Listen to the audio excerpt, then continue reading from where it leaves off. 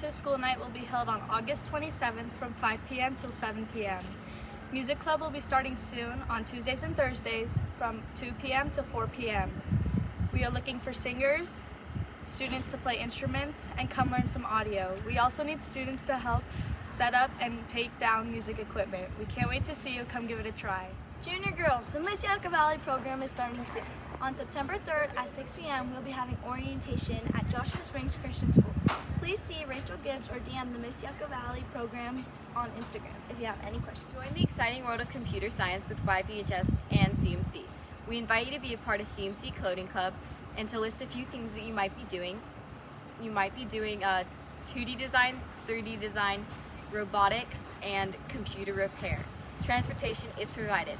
See you there! Potential members for National Honor Society should have received an email from Mr. Seacamp. Please be sure to pick up an application in room F5 and stop by if you have any questions. Starting the first Friday in September, our Trojan Pride store will be open during lunches. We only accept Pride tickets as currency. We have portable chargers, charging cords, stickers, Trojan merchandise, and starting Tuesday, September 3rd, you can deposit your Pride tickets into a weekly raffle to win some really cool prizes, including a free Castaneda's lunch. Johnson is looking for 4 students that can run the chains during the JV football games. You'll get into varsity for free if you are JV. This is YVHS Wrestling Recruitment Month. Practices are on Wednesdays and Thursdays.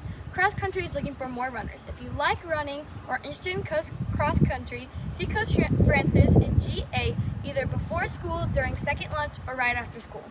If you are interested in playing baseball this year, there will be a meeting held on August 30th at 2:15 p.m. in room T30. If you can't make it or have questions, see Coach McClintock in T3 either before school, during first lunch, or after.